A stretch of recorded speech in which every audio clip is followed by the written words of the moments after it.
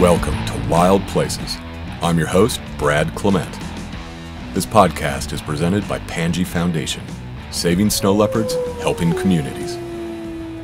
All right, Jason Antin, welcome to Wild Places podcast. Yeah, I don't know quite how to introduce you. You are a mountain guide. You're a fitness trainer. You excel at long distance, off trail, alpine running.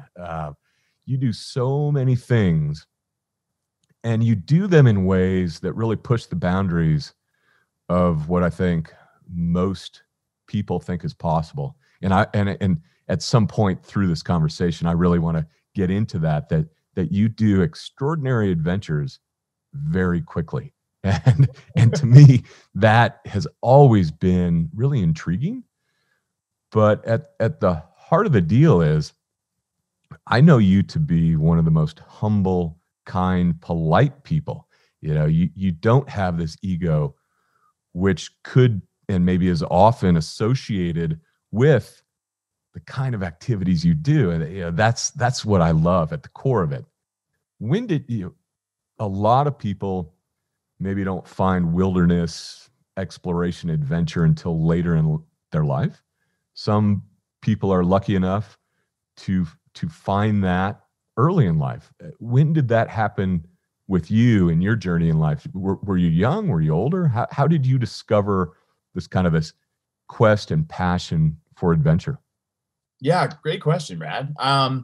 When I was very young, my sister and I would regularly play outside with our parents. I think every weekend, at least one of those weekend days, my dad would take the both of us, whether it be bike riding, hiking, pretty low risk, but certainly outdoor centric, fun filled days. And so it started at a very young age, but I would say my focus was certainly, as far as moving my body outdoors, was certainly geared towards team sports. And so I started playing, sports at a pretty young age. I think I started playing baseball at the age of 6, and then eventually football. And I played collegiate level football until I was, I think, 22 years old. And so that really occupied a lot of my energy of being outside, moving my body, training. When I was 15, I did have a very formative trip to the Pacific Northwest. My folks sent me out there for most of the summer to be part of a program called Global Works. And similar to like a NOLS or Outward Bound structure, where we would go play outside. We went climbing, sea kayaking in the San Juans, played in Olympic National Forest, went on multi-week backpacking trips. But every time we'd come back from one of those segmented outdoor experiences, we would volunteer and do some community service in and around that natural environment that we just had the opportunity to play in. And I thought that was pretty neat. And that was at the age of 15. As soon as I did that trip, I think I went to football training camp as soon as I got back, and continued to really focus on, again, team sports until I graduated. Mm-hmm. When I graduated from college, whether you're a, D3 or D2 or D1, the average college athlete spends about 60 hours a week playing that sport. Combination of your game day, your training, your practice, watching film, reviewing plays, all that preparation adds up to about 60 hours a week in season. And when I graduated, all of a sudden I had this 60-hour week void that I really didn't know what to do.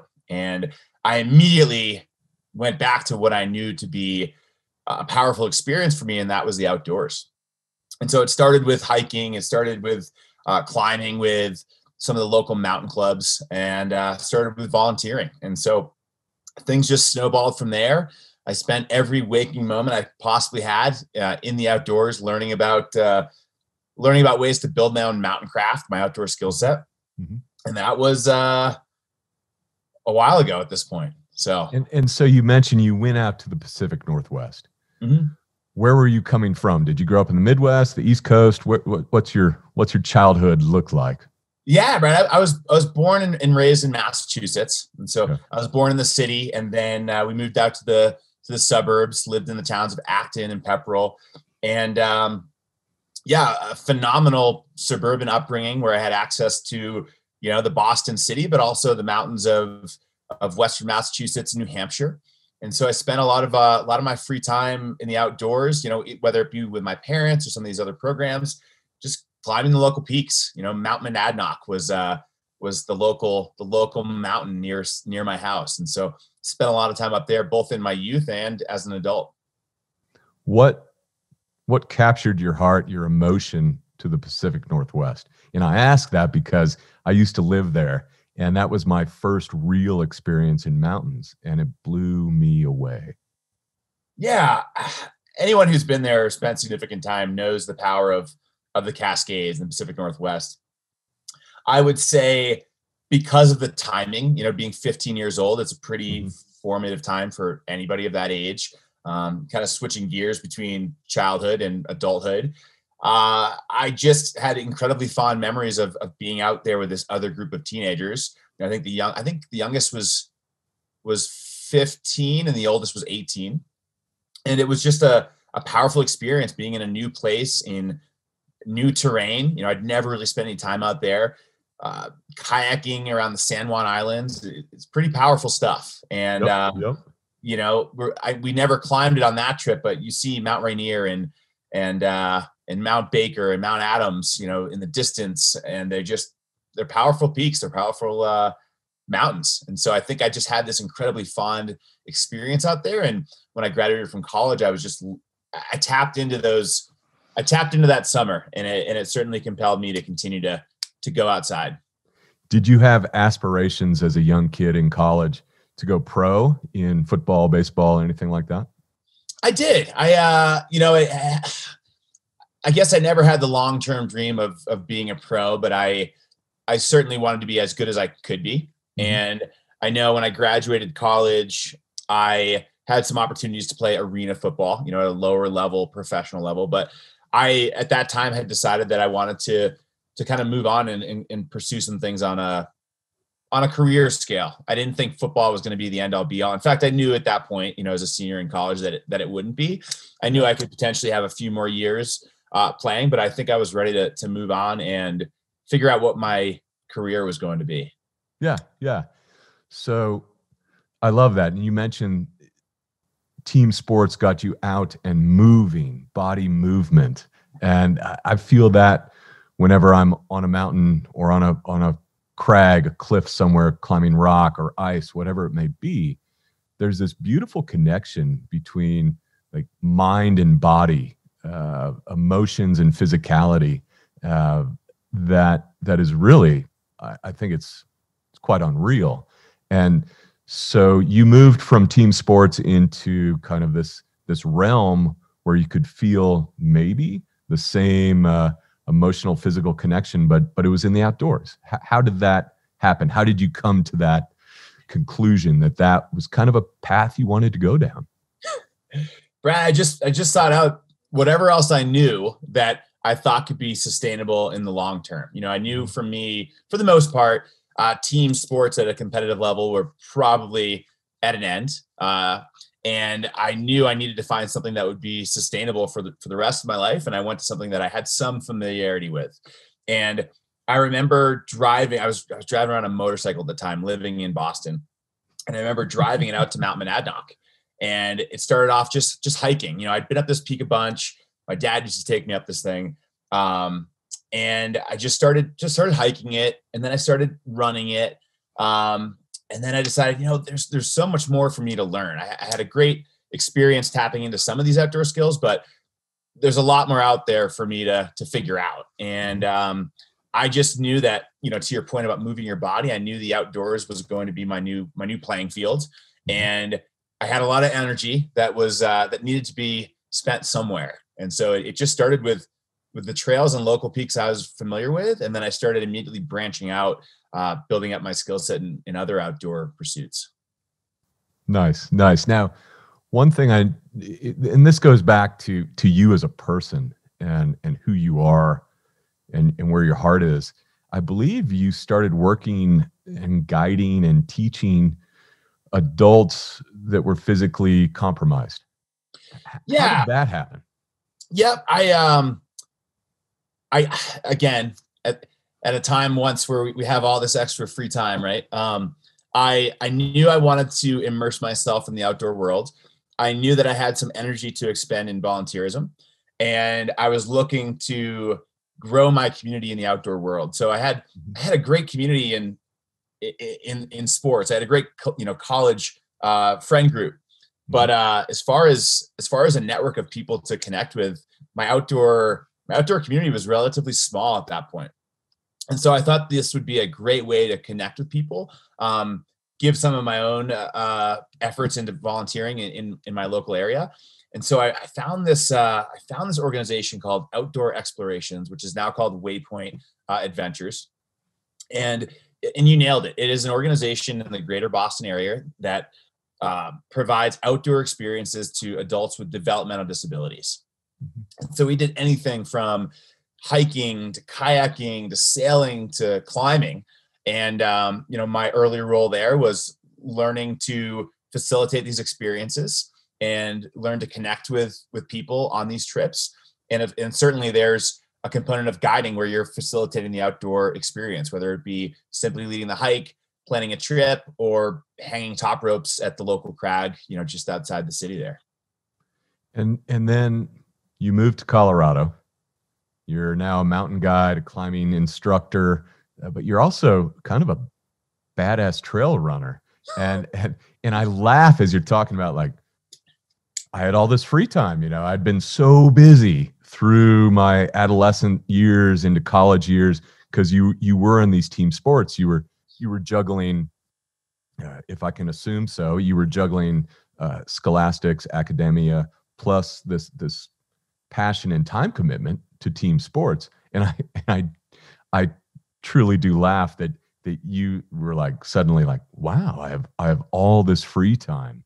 And that makes me try to wonder what's going on inside your head, because here's what I want to go into.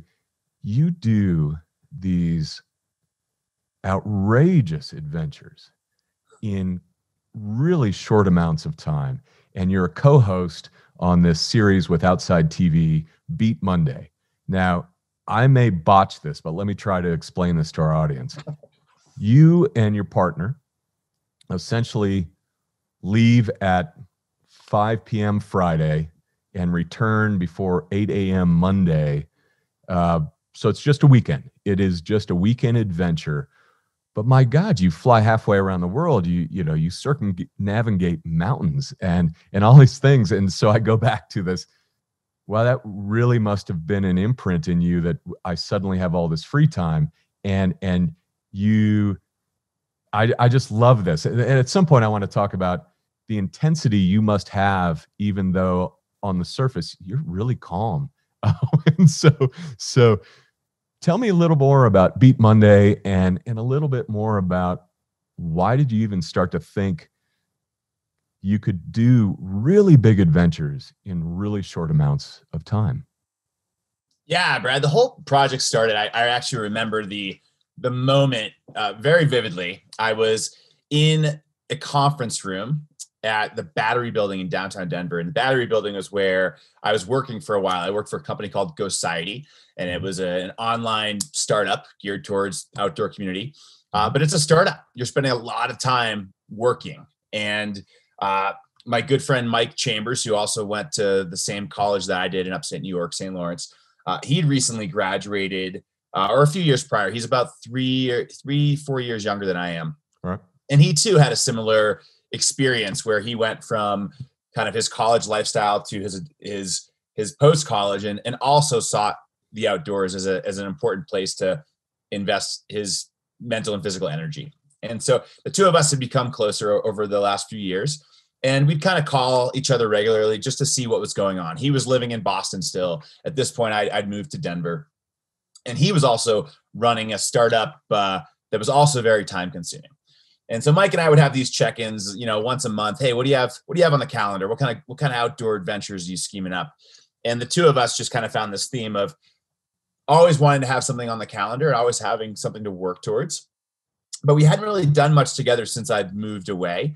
And we just said, hey, we're both really busy right now. And busy, I know, is a relative term, but we're both pretty tied to a 9-to-5 routine, more or less. Monday through Friday is pretty tied up for both of us.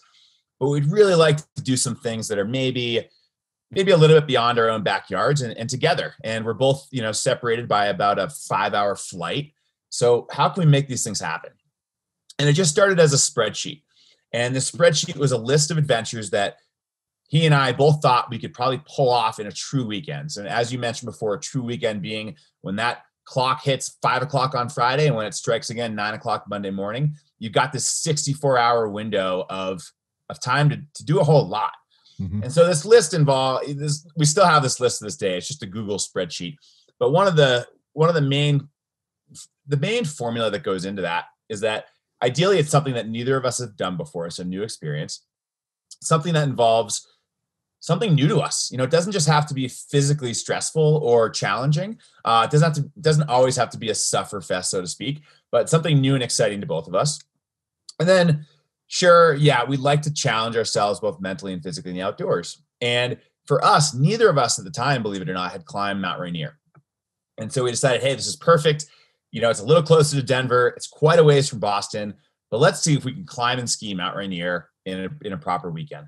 So we show up. I won't tell you the whole story, but we show up. The rangers over there do a phenomenal job, by the way. But they do their job very well. And it took us probably an hour and a half of convincing for them to issue us a permit for both of our first time on the mountain, both of our first attempt to ski it, and having never been there before. They finally let us have a permit. Mike and I climbed and skied the Emmons Glacier. Mm-hmm. It was executed perfectly. We had great weather, which I know for many Rainier folks out there, that is often a rarity. And it went great. And Men's Journal wrote up an article about it. And it was a nice little article, just talked about what you can do in a weekend. And then this company out of Bend, Oregon named Delve Media saw some promise in the Beat Monday project as a way of storytelling via a TV series or web series. And so that was back in 2016. And I'll save you the long-winded story, or at least I'll make a longer story slightly shorter. We've partnered up with Delve Media, and we have created a TV show and a series of shorts. And so we've originally created 3 episodes. Then we did 5 shorts, so like about 5-minute quick webisodes. Mm-hmm. And then now we're in the middle of filming 6 more full-length episodes with our other partner, Outside TV. Nice. So over these seasons of filming this, what is there any one weekend that sticks out? They're all very memorable. I'd say probably the first one we ever filmed was a big adjustment for me because working in guiding, I like to plan. I'm pretty meticulous with my timing. I like to account for, what I think our pace can be, if Mike and I can sustain it. I think I'm pretty good at that. And I like to plan. I like to have my logistics really in order. But what I found out was, and I'll explain the whole thing, we went to go climb and ski Mount Hood and then circumnavigate it on foot in a day. So nothing totally crazy, but it's a hard effort. And wait. Nothing totally crazy. Define elevation gain and loss on Hood, and then mileage of circumnavigating this little east of the mountain near Portland. Don't quote me on my numbers. The reason I say nothing crazy is you got to be careful with the Pacific Northwesterners, because whenever somebody from Colorado goes out there, I like to just, hey, it's their backyard. It's probably been done 100 times before. Just it's never been documented by anyone over there. So that's my saving grace statement. No, it's a big outing. To climb and ski Mount Hood, man, I forget what the starting trail at elevation is. It's a few thousand feet to the summit. So you started at Timberline. At Timberline. Yeah. Yep. Went up the standard route. And Timberline is it's the parking lot. It's where people start. It's not literally like tree line. It's just Timberline. That's the name of the lodge. That's the name of where people start. So you went from Timberline up to the summit. Did you go through the Hogs Back and that whole? So you did the standard route, or did you do another route? No, we did the standard route. It was pretty late season, and that's part of my learning that the perfect conditions in a guiding or climbing mindset, often you've got to make some compromises with a production mindset. So just timing for everybody. You're making choices when it comes, whether it's risk management or, less than ideal conditions, but it's not a great time to ski Hood in July. So no, there's not much snow on the lower slopes. no, I mean, we were able to ski we didn't actually ski from the summit because it was so firm and sun cupped. We ended up kind of booting off the summit back kind of below, just above the Hog's Back. You hit the both of the worst circumstances because it's that time of year. You hit the icy top and then no snow at the bottom. Yeah. But okay, so you do this, and then how many miles around to circumnavigate that mountain? I think it ends up being like about 40 miles to run the classic Timberline Trail. And so, and then you all fly back, and you're back at work for 8 a.m. on Monday. Yeah, exactly. And the reason it's memorable is it was a really fun trip. It was my first time up Mount Hood. It was my first time running the Timberline Trail. But one thing that I did learn is you just need to factor in more time for filming and more time for production prep. You know, I think Mike and I landed in Portland pretty early enough that we could have actually gone to bed and gotten some sleep. But because there were things to do from a production standpoint, there were SD cards to be uploaded and batteries to be charged and additional logistics to be planned.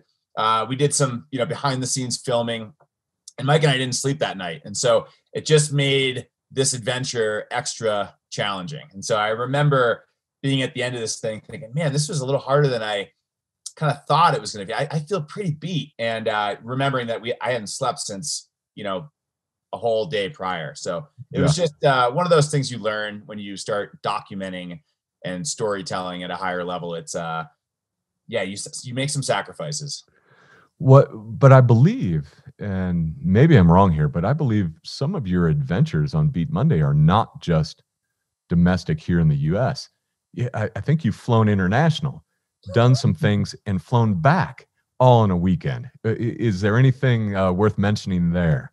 Yeah, Brad, you nailed it. I mean, part of the Beat Monday, part of the reason we started it was to have some fun ourselves, but as it's grown into a platform where we can share these adventures, one thing that's important to Mike and I is to inspire other people to do their own Beat Monday adventures and to also make them often either doable if they can translate that into their own abilities, but then also relatable in other senses. And so certainly some of these international ones, which I'll mention, are not as relatable, right? That's more expensive for some folks that are going to fly for just a few days. You may not have the skill set to do some of these international objectives on your own without assistance.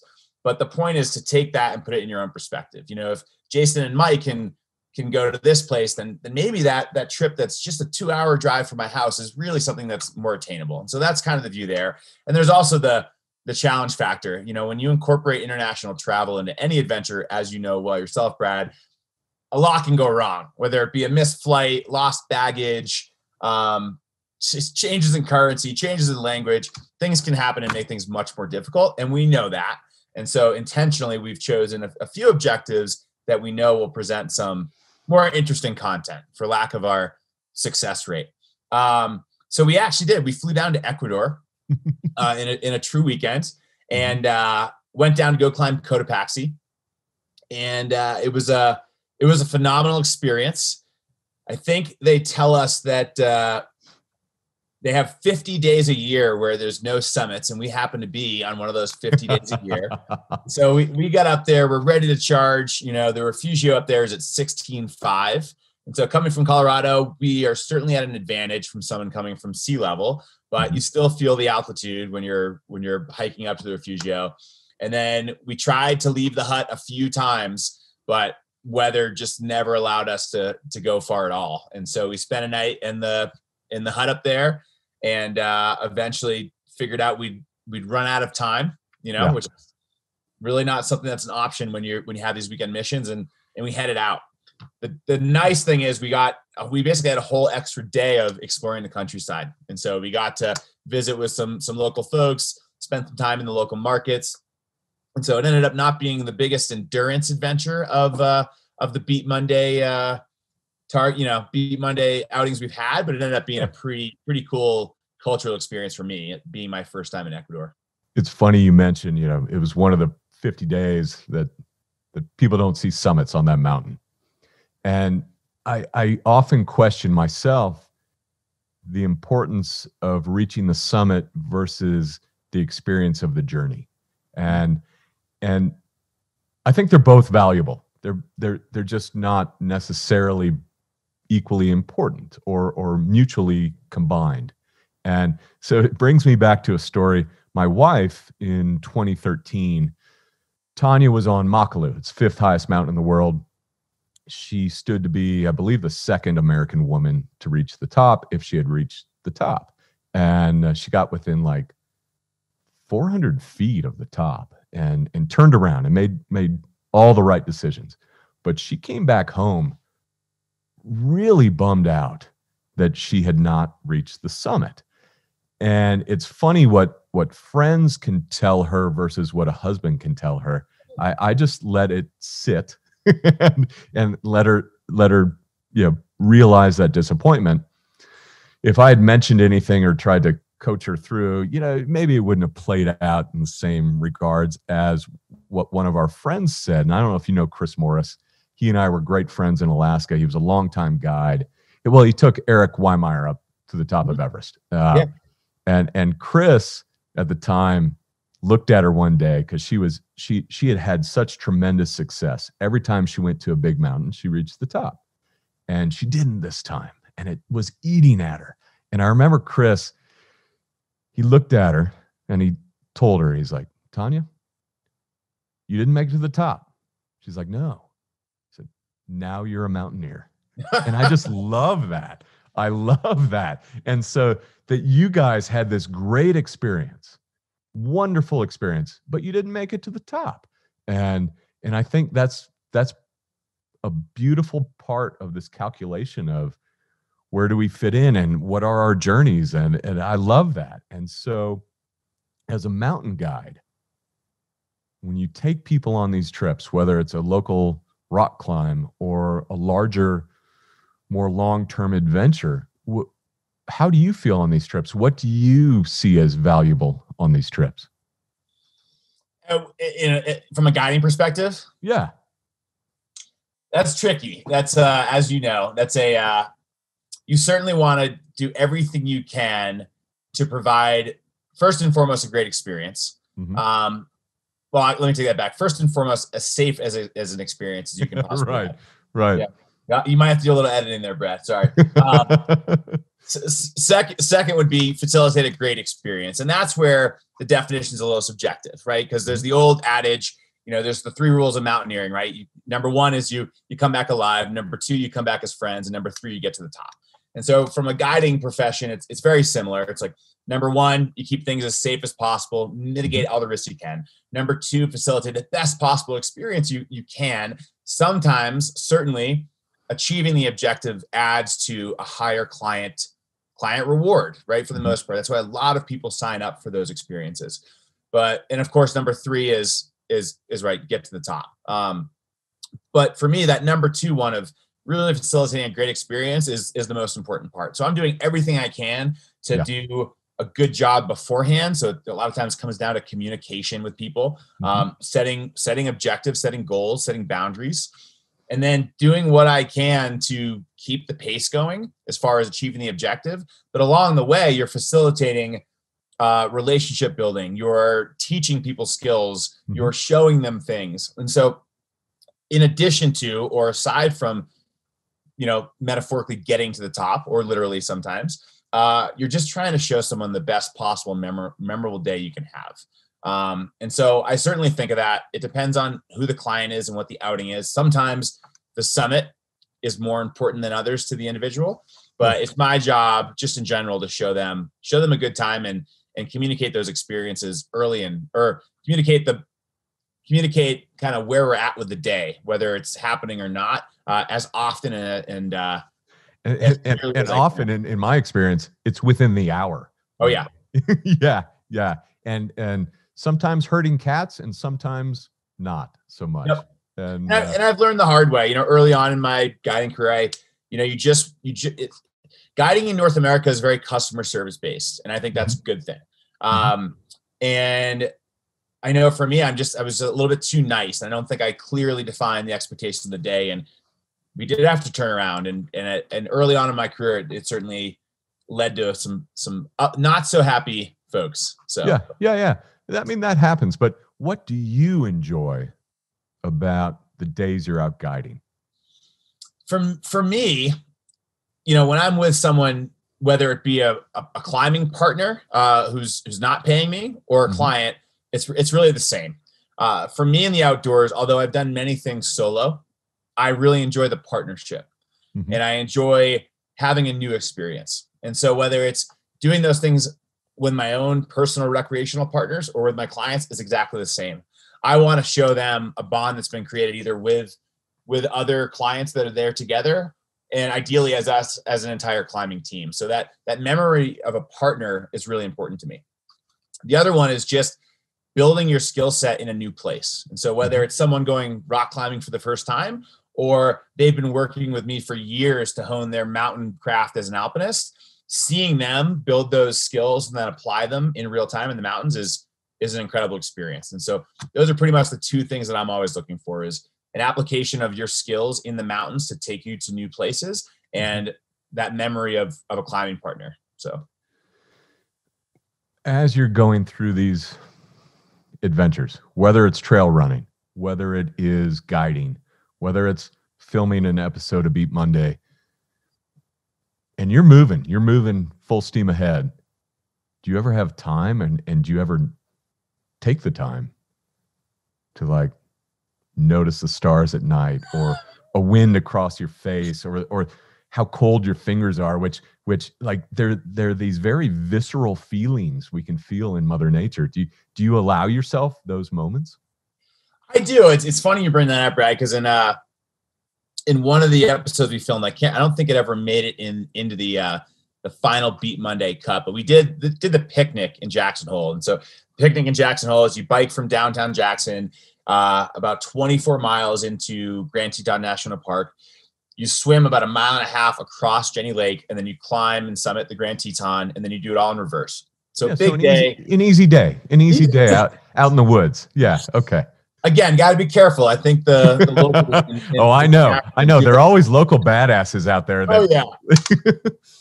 But it's happened on multiple occasions in Jackson, and I don't know if they can just tell that I'm a tourist and I'm not a local out there. But on multiple occasions, we're running down the switchbacks, down from the Grand, trying to get back to Lupine Meadows, and on two different trips, I've had people yell out to me like, "Hey, stop and smell the roses," and I really believe this. I've been playing outside for a long time, and hopefully older wisdom allows you to see things, but I still think that I've seen way more roses than a lot of these other folks. I think there are two different ways to explore the outdoors. It's apples and oranges, but I do feel like the experience you have moving quickly through the mountains allows you to almost be more in tune with some of the terrain you're moving in, and some of your senses almost feel heightened. Certainly some of them are probably a little bit dumbed down. Maybe your sense of smell, because it's full of snot from running up and down the mountains all day. I truly feel like you end up being very in tune, and you end up just seeing a lot of terrain kind of come at you from all different angles. And so I'll have a different answer for you in 10 years, but I feel like they're just two different experiences, and not one is better than the other. And I think when you're moving quickly, in some ways you see more about a mountain experience. And then when you're moving slowly and just taking your time, so to speak, you see more in other ways. And so I think they're just, unfortunately, not comparable. Yeah, totally understandable. Now, I also want to ask you about being a dad, and you're a father. I've seen, I just saw today on Facebook, you were towing your daughter through the snow. Colorado, for our audience, Colorado just got a dump of snow, and you were just skiing through the neighborhood, towing your daughter. But I've also seen you take her ice climbing, rock climbing. You guys went deep into Rocky Mountain National Park at some point, and she's tiny. She's a little girl. How old is she? So we have two little girls now. Okay. The one you're referring to is Avery, and she's 4 years old. 4 years old. Yep. And our youngest is Andorra, or we call her Andy, and she just turned 1 last week. How, being a father, does that change your perspective on risk, or does it motivate you more to introduce your children into the outdoors? That's a great question, Brad. And before I answer this, I'll also note that video you're referring to, if you look closely, you'll see my wife, who's 10 times the badass I am, towing our youngest and a bunch of firewood for a friend who lives down the street in that. Right. So you just had to look careful, but I was just blocking the view of the real badass in the frame. But as far as risk is concerned, I do have those moments. But I feel like I fully don't have a great grasp on I feel like I'm pretty risk averse in the grand scheme of mountain people. That being said, I certainly take more risks than some and less than others. I do remember when Avery was first born, I feel like I had a much higher tolerance for risk. I was doing a lot more ropeless climbing for maybe the first 6 to 8 months of her life. And I don't really know why to this day. It was just something I gravitated towards. And then as she got a little bit older and started to develop more of a personality, I feel like I am much more aware and a little bit more methodical about what I choose to do. I do remember my first big trip to Alaska. Avery was 8 months old. And I remember kind of turning the corner on a route, and it was like time to commit moment. And I remember thinking, I want to do this. I'm ready for it. But I felt like I was kind of making a committing move by starting up the route. And I remember having that internal conversation with myself. Yeah. So how do you feel like it would be cool to introduce your daughters to the outdoors, or do you want to let them find that on their own accord? Where does that fall into being a dad? Yeah, as you've mentioned, we've exposed them to the outdoors quite a bit. I think Avery slept in a tent 50 nights her first year of life, which isn't as much as some of those folks that are always on the road, but it's pretty good for a family of 4 living in Golden. So yeah, we're outside a lot. We take her climbing a lot. We take her skiing. I like to expose her to things that I think that she thinks will be fun. And if she's not into it, I try to pull the plug as quick as possible. For me, I think long-term, we just want to give her options and expose her to different things and let her pick what she finds enjoyable, whether that be, for me, sure. I was in the outdoors a little bit growing up. I went hiking with my dad, biking with my dad. My mom would take me to the climbing gym every once in a while just to see what it's like. But they directed me towards team sports, and that's ended up where I spent 90% of my energy. And the same could be true for Avery and Andorra. We would like to have them be part of our life, Jenny and I, my wife and I, because I think it's very admirable to fully commit yourself to your kids. But I also think it's important to continue to have your own goals and aspirations, even, over the age of 30 or 40, depending on or 50 or 60 or 70, depending on where you are and where you live. There's different pressures there. And so I do think it's important in this stage of my life to continue to have my own goals, desires, and ambitions in addition to supporting those of my kids. And that can be a different challenge as well. So speaking of your own goals and ambitions, what would you want to do if you could do anything? Oh boy. Oh man. That's a tricky question, Brad. But I know you've thought about it. I have. I would say for me, it's less of a one-off thing. There's certainly a few objectives in the mountains that I think would be fun to take on, and I again plan on continuing to grow that list of goals. But I think for me, one of the biggest things that I've done in recent years, and believe it or not, it might sound contradictory to your introduction of me, but it's just really committing to an outdoor lifestyle in the long haul. I've kind of committed even more to guiding in the last 3 years because I want that to play a bigger role professionally for me, and as far as a long-term energy and passion in that. I think it's important to me to always just have something that's inspiring in the outdoors and just to keep moving. right? Keep moving through the mountains at whatever speed I'm capable of, whether it's at a high rate of speed, doing fun things now, or just being outside for a few hours when I'm an old man. Yeah. Yeah. Good. Hey, where can people find out more about, whether it's you guiding or you training or again, this Beat Monday program? Where can people find out more about you? Oh boy. Well, Brad, I guess I'll give you my elevator pitch, because you kind of started off the interview here, our conversation here, with the same look that a lot of people have when they try to introduce me to somebody else, and it's like, what actually do you do? You're singing to the choir here, by the way. Yeah, exactly. You understand. Over years, as I've become more confident in my ability to connect with people in this space, I usually describe to people that I like to help people get outside, and that's through three major ways. Number one is training themselves physically and mentally to prepare themselves for the rigors of the mountains. And I do that in kind of two major ways. The primary one is as a coach at the Alpine Training Center in Boulder, Colorado. And I also just started coaching folks remotely through Uphill Athlete. So if you're familiar with those folks, those are two ways that I typically connect with people to primarily strengthen their body, but also their minds and get them ready for the mountains. The second one is to physically give them the skills and or be out there with them, leading them in the mountains as a guide. And the last one is through storytelling. And so the three major ways you can get a hold of me are, like I said, the Alpine Training Center or Uphill Athlete for some coaching. Number two is going to be through guiding. I work full-time right now for the Colorado Mountain School. Yep. And so a great way to get outside with me is to reach out to me directly. Often I get a lot of folks through social media on Instagram, which is at Jason Antin, just my name. Come outside. If you're looking to achieve a goal in the future, I'd love to work with you in any capacity to give you the skills to do it on your own, or be your climbing partner for that experience. And the last one is, as you know, Brad, storytelling. One of the major ways I do that is through the Beat Monday project, and that can be seen on Outside Television. We filmed one full-length episode, or one season to kick things off. We did 5 shorts, and we're in the middle of filming 6 more full-length episodes. Right. In fact, I just got back from Hawaii last weekend for our 3rd of 6 episodes, and it's going to be a good one. So stay tuned. Nice. Oh, well, Jason, it's always a pleasure. Can't thank you enough.